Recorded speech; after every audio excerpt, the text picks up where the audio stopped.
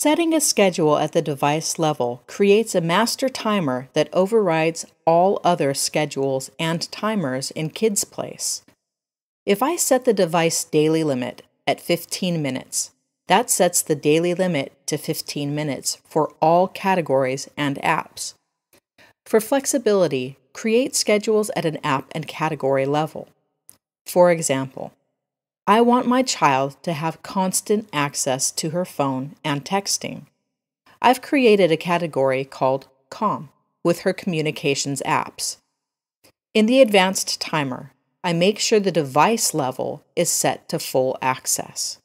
The daily time limit for every day is set to 23 hours and 59 seconds, and the schedule is clear or completely blue.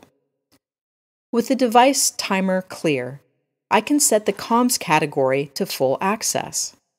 Select Menu. Select the COM category tab. Make sure the daily time limit is set to 23 hours and 59 seconds.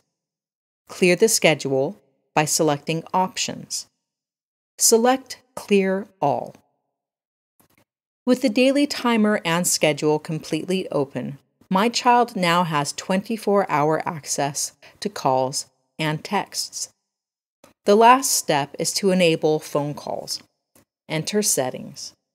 Select Parent Controls. Check Allow Phone Calls.